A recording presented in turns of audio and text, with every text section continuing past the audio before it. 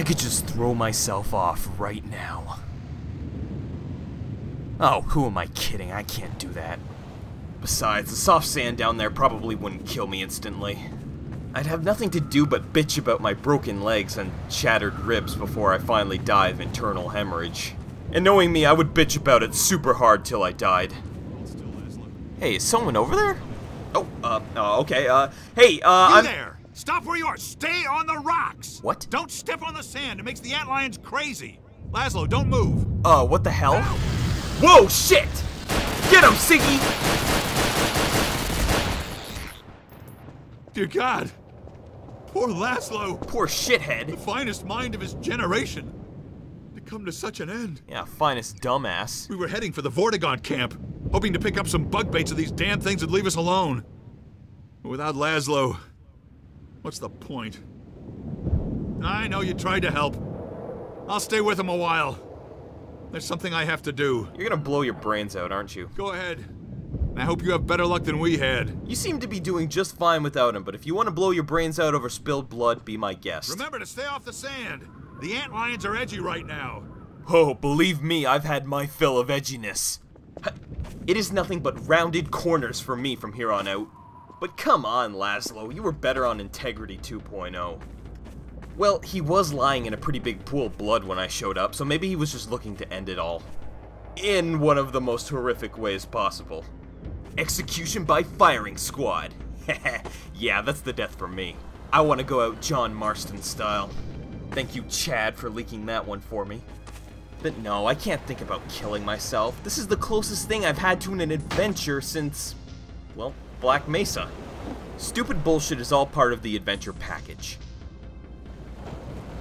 Oh, I'm gonna need some help with this one. There we go. I really shouldn't complain so much. It hasn't been that bad so far. I mean, I got the chance to kill a lot of people, so at least my bloodlust is sated, even if my regular lust isn't. You know, for lack of any formal military training, I seem to be racking up quite the body count. I'm certainly equipped for the role, my spine can attest to that one. Ta-da! Just look at all this shit on my back. You know, just the RPG makes this cumbersome enough, but the gravity gun, crowbar, and Mosin Nagant is what makes this really ridiculous. Wow, I am actually an entire fire team rolled into one. I'm the squad leader, the rifleman, the AT, and the designated marksman. Oh, well, I guess I'm missing a light machine gun for a support role, but fuck me if I'm sticking an M249 on my back. Frankly, I'm just thankful that all these guns I'm picking up are easy to understand and use. If the only rocket launcher available to me was a javelin, then I'd be fucked. I don't know how to use one of those. I won't complain about the weapon selection, though. It was better than I was expecting. It was kind of a pleasant surprise to find a SIG in a former communist bloc shithole. Ooh, better take this carefully. Nice and easy. Olé! Alright, next up is...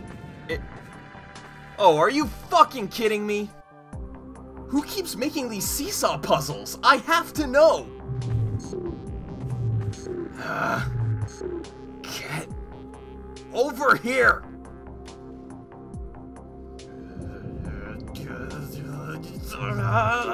Fuck!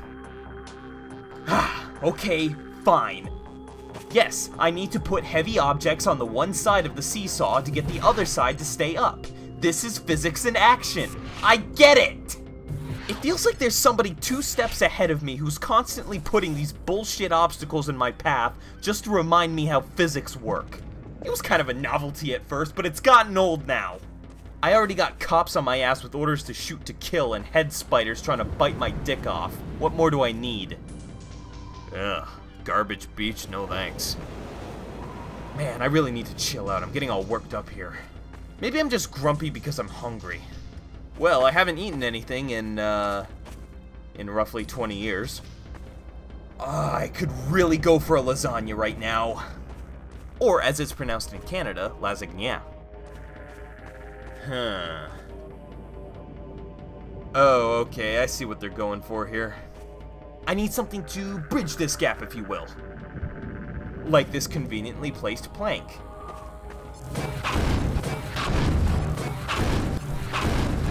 Well, the landscape designer of this area knew exactly what they were doing. Man, this wood looks a little rotten. I sure hope it can support the weight of me and my toys. Whoops. There. A small symbol of stability and harmony in this dystopian world of despair and hopelessness. I feel happier already. I gotta say though, this game of the floors made of lava is going a lot easier than I thought it would. Though I am sort of the uncontested champion of the game since pushing Gordon off the roof of our house when I was 13. Hey, something's not right here. I'm gonna need the plank again, aren't I? Yeah, I better go get it. Sure, Dad had to get the ladder and pull me off the roof after I was up there for 13 hours, but he didn't know how far I was willing to go to win. Plus, I still needed to get back at Gordon for sending me to the emergency room with a bruised ballsack after he took that cheap shot on me with a sock and bopper. I'd say that a broken arm almost makes up for my still severely reduced sperm count. But you'll never punch me in the balls, will you, trusty wooden plank? Of course you won't, because my wood never hurts me. As long as I attend to it. Oh, hey, that reminds me! I guess I technically beat that no masturbating for a month challenge!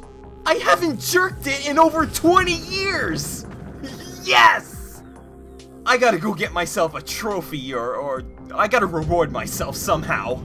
Oh, wow, now that aliens inhabit this world, there's new things to fuck! Oh, man, what an age we live in! Ah, well, there's no Sangheilies, but... well, I guess I could go for some of those Vortigons. Hell, maybe even some of those antlions if I could keep them from castrating me. Oh, this world will become my smorgasbord of xenophiliac fornication. And there's nothing weird about that. Since the time of our ancestors, mankind has yearned to ascend to the stars and fuck senseless whatever we find up there. We're like the noble jackrabbit! Or some other horny animal. You know what? Mankind works just fine.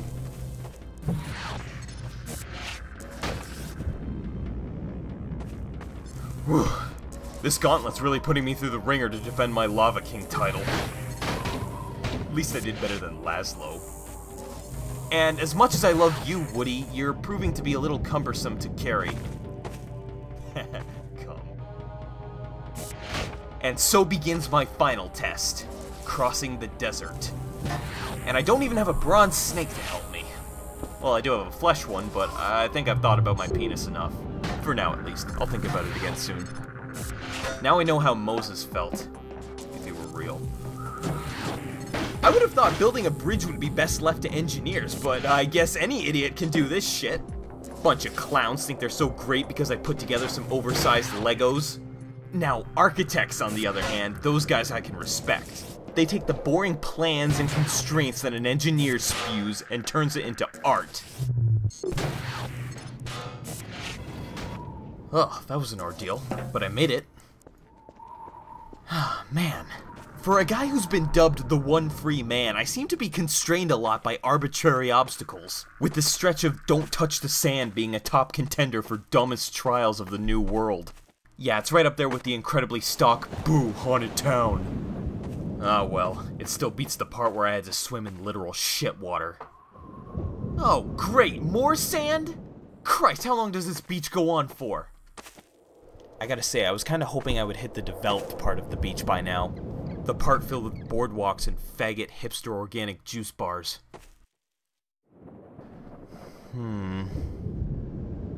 Alright, I'm pretty confident that I can use that wheelbarrow over there as a unicycle to get across. I just gotta set it up just right. Fuck. No, shit! Huh. No antlions. Oh, sweet. I must be out of the danger zone. Uh-oh.